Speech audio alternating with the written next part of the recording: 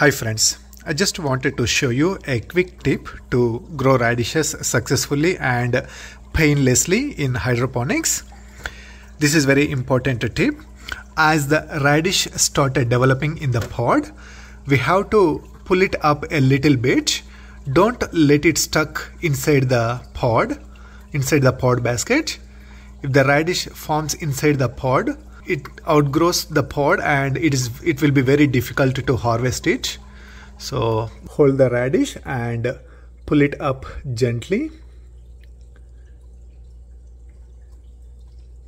In case the radish already is so tight into the pod basket and it's not coming up, you can always lift up the whole pod and push the sponge up.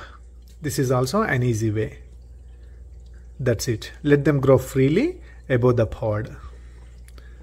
That's it. Repeat this process as the radish grow.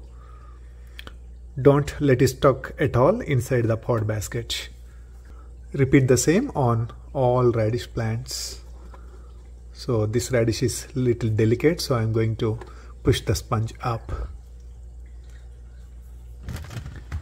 Here is one more.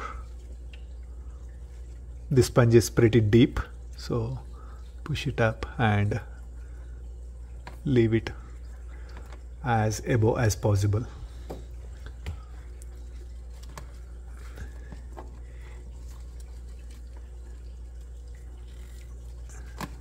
That's easy peasy.